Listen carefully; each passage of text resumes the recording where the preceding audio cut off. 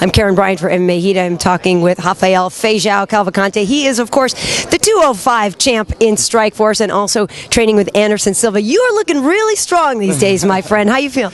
I feel so good, you know. I come to America to see Anderson's fight. I bring all my coaches, you know, almost the same as Anderson. Rodrigo, Josué Destaque, our partner trainers, Dan, Eric, everybody together like a family, you know. When you train like that, can be wrong things can be happen. Yeah, you're fighting Dan Henderson on March 5th. How do you see that fight? He's a challenging man with a very big right hand. He's more than that, you know. He is a legend of the sport, you know. When I grow up, start training, you know, I already see this guy fighting, you know. For me, he's a big pleasure to fight against a guy like him, you know. Just that. It seems that you just, and as a fighter should, just keep getting better every time we see you fight. Have you seen yourself improve? I mean, what kind of things do you think have gotten better with your game in the last year or so? Yeah, I try to do this every time, you know.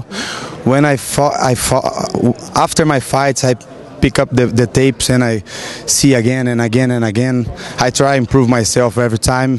It's hard to do, you know, but it's like a goal for me, you know. Do that after the fight. I want to see me getting better, you know. Just me with myself, you know, like a. That's great. Do you have a great wrestling coach? Because with Dan also, that's something that you have to be very nervous about. Yeah. Not nervous. You don't have to be nervous, but you have to be prepared. I always fight against, you know, wrestlers, like 4 or 5 fights against wrestlers. You know, we have a lot of wrestlers in Brazil too, but we have friends too. We have Rodrigo already been there with. I trained with Daryl Goller. I trained with Mark Munoz. I trained with all those guys. You know, I like fight against wrestlers. You know, but Dan is a little difference. You know, he's a completed guy. You know, he has a heavy hands. You know, he has the most important thing. He has experience inside the octagon. Yeah, you were very successful against King Mo, who is a very strong wrestler. Yeah, that's it. We need, I know, we try frustrate, I don't know, it's right to say like that, you know, frustrate my opponents first, you know, and after I try finish the fight. So now you're training in the States, or are you going to go back to Brazil? I go back to Brazil. I will train there, you know. I prefer staying here for my family, for my friends. For my stuffs, you know, all my place, I like to stay, you know, with my coaches there. I feel better training there and come back just to the fight. And we should say that right now we're at the open workout with Anderson.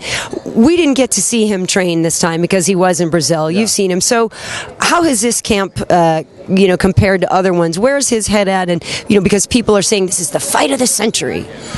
I think the camp is the same one, you know, but our camp, our family, you know, Team Nogueira, we representing Team Nogueira, you know, Minotauro, Big Nogueira, Little Nogueira, Jacaré, André Galvão, Anderson, you know, like a lot of stars there, you know. You have a partner trainers, you have a hard training every day.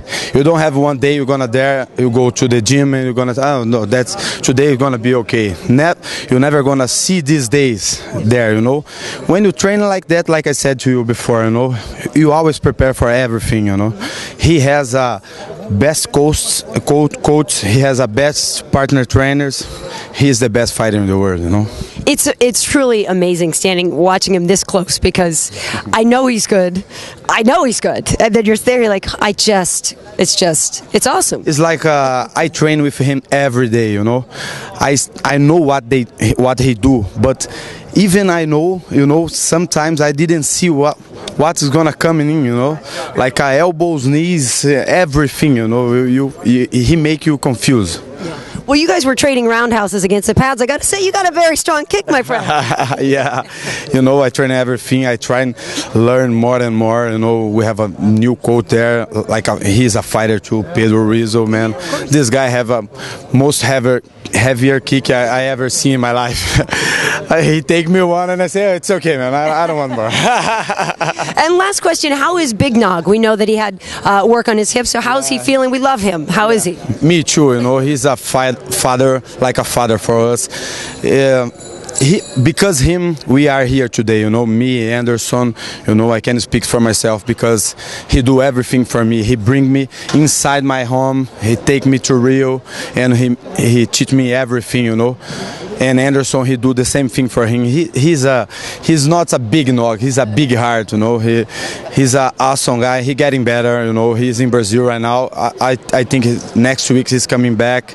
He need to do the surgery and then another side yet, but he's like a machine, man. Like 2 weeks before the guy make a serious surgery, and he's getting better. He's walk without the muletas. Yeah.